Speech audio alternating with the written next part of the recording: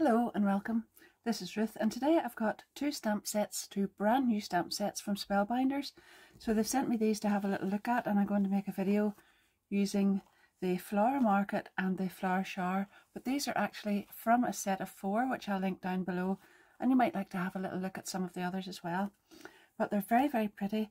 House Mouse is always a very, very favourite and very popular design, and this one has a little baby mouse and some spring flowers there, and this one then obviously has lots of little flowers blowing off, and I think I'm going to really enjoy using those. So if you think you're going to enjoy this video and this type of video, don't forget to subscribe to my channel.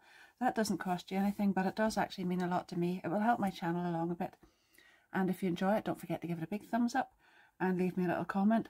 But you can also hit the notification bell, and that'll keep you up to date, and then you'll not miss any of them. Also, my affiliate links for everything I use will be down below in the description of the video, so you could check that out too. And I always appreciate everybody who uses those, because I get a little commission on it, but it doesn't cost you anything extra at all. So back to the stamps here. Let's see which one we'll look at first off.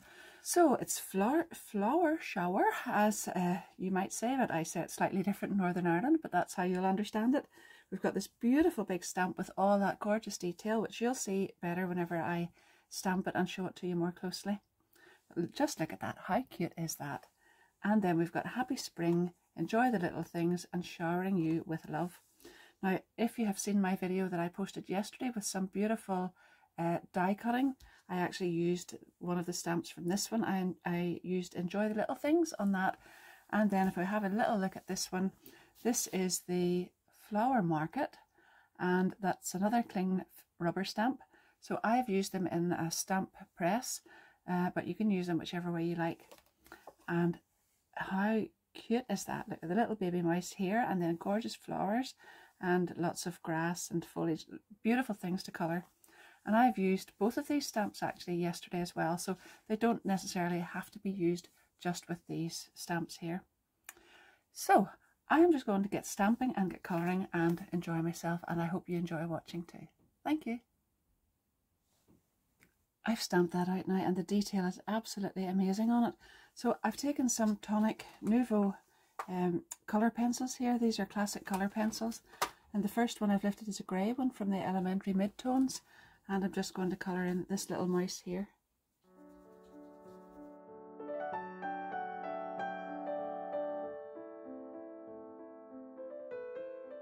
I've got a few different boxes here, so I've got the dark shadows, and I've also got the hair and skin tones as well.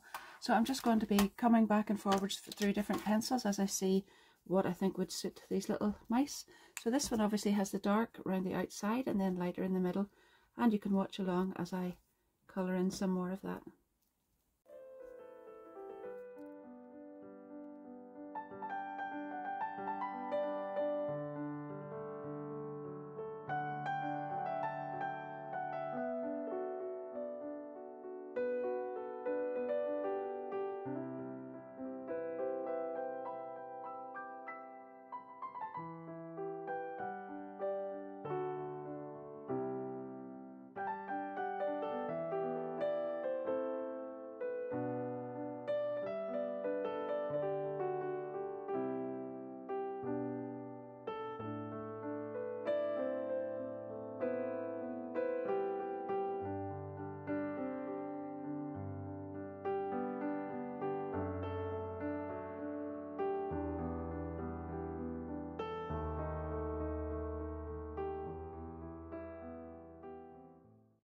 That's it all coloured, and then I just put a little mat of pink card to tone in with the little flowers between the white and the white card as well.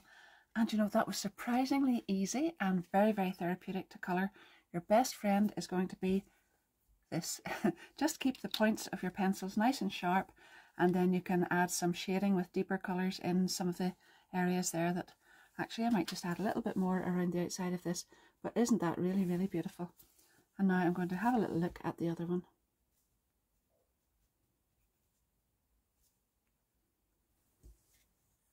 Now I've stamped this one out, and look at all the beautiful detail on there as well. And I actually put the showering you with love up at the top there, because I would never trust myself to stamp that after I had this coloured.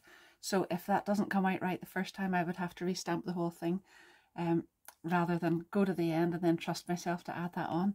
Other than that, I would actually add that on a little piece of extra card on top of that, maybe up in 3D foam pads or something, just to keep it looking like it was supposed to be that way. So now I'm going to make sure my pencils are sharp again, because I really need fine green for those little stems there, and then I'll go ahead and colour the rest of this little image in.